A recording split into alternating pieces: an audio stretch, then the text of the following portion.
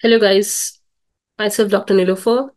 I'm a bioinformatics global scientist at Biotechnica. Today, in this particular video, we all are going to discuss about the importance of UniProtKB, that is knowledge-based database. So as you all can see guys, like on the home page of the particular UniProt database. So basically UniProt is the universal protein knowledge-based database, and it is one of the comprehensive, high quality, and widely used database for protein sequence and function informations.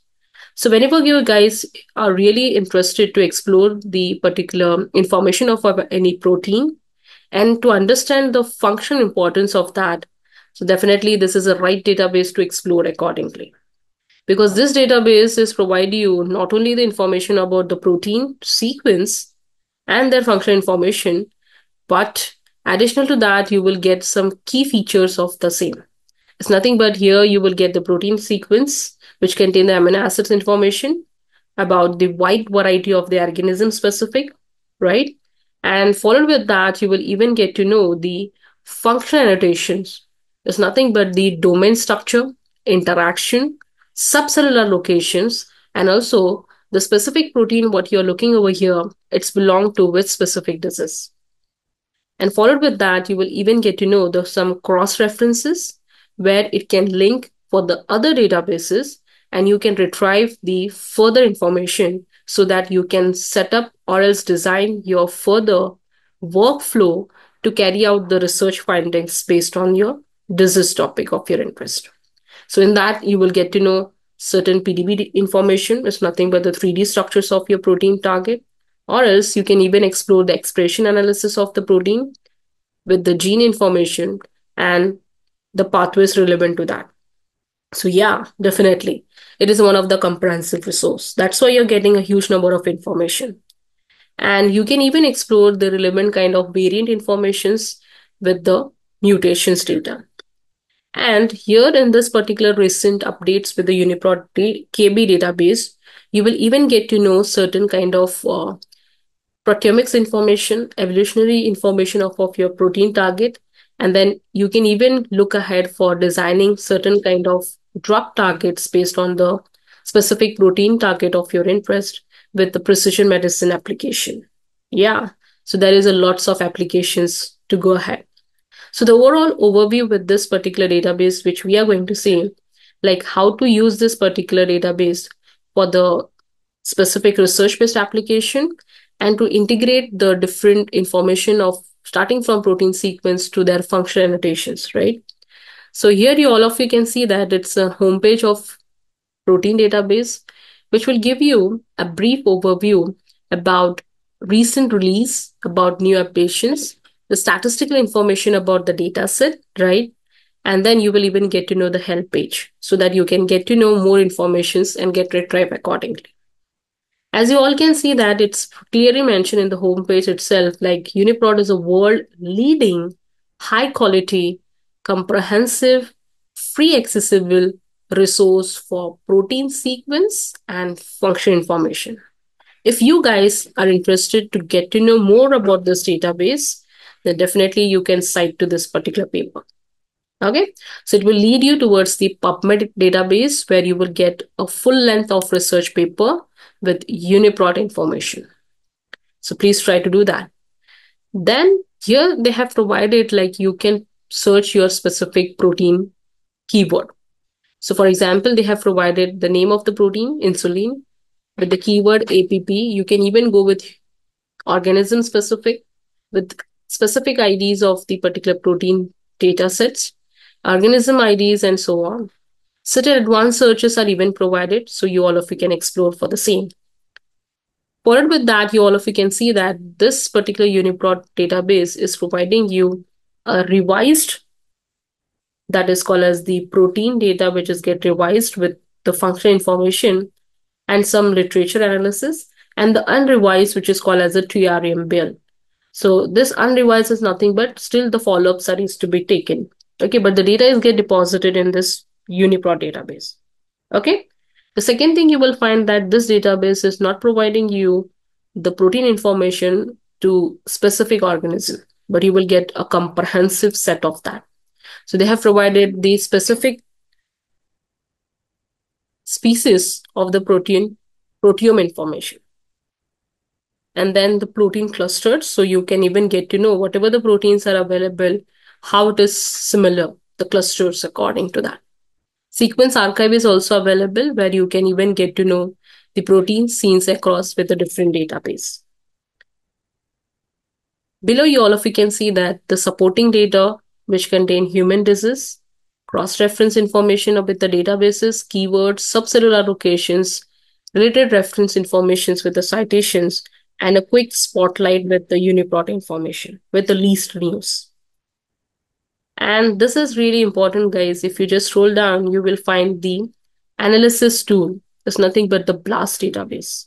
So here, you all of you get to know a quick overview that what you all have to do after understanding the UniProt database. Got it? So the next step is that you can explore the BLAST database, where you can perform the search with the sequence and find the homologous through the pairwise sequence alignment using BLAST database. The second is that you can even get to know and align with two or more sequences and get to know the taxonomy of your protein sequence information by using Cluster Omega as a database. You can even map the proteins and get to know other relevant information to understand the overview about your protein target. We can even explore the proteomics analysis ahead with the peptide sequence, immunological analysis, and some more. So ultimately, this will give you a quick guide like how to move ahead with this database for the further analysis. That's why it is called as one of the leading and comprehensive database. Okay, some more updates are still under the process. Soon we will get that kind of benefits for the same. As you all can see that we will have a quick overview. Like if you just search for the insulin and drop a search from here, so you will definitely get a comprehensive search option. So in that you have to filter accordingly, revised, unrevised, and lots of organism specific information is get provided. So you can filter out with those things, right? And here you all can see that it's a tabular representation which contains a list of total entry, which we can download, right? You all can see that the total number of hits you will get over here. You can even select the specific target. For example, this one, which contain the UniProt ID. And this symbol indicate the revised status. And then the entry name, protein name, gene name, organism name, and what is the length of the AA, that is amino acids over here. So if you just launch this, you will find the first protein is providing you a bulk of information over here. It's nothing but the function information about the protein target. You will even get to know the uh, taxonomical informations for the same.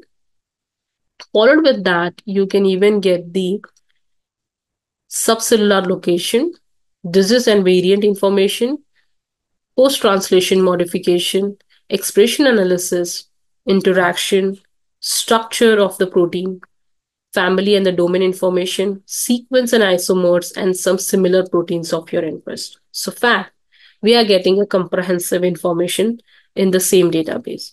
So it's good to pick and then move ahead. So here you all can see that it contains the protein information, which will give you the name of the protein, gene name, and the organism specific with the status. Followed with that, you will find what is the annotations with the score the protein is having.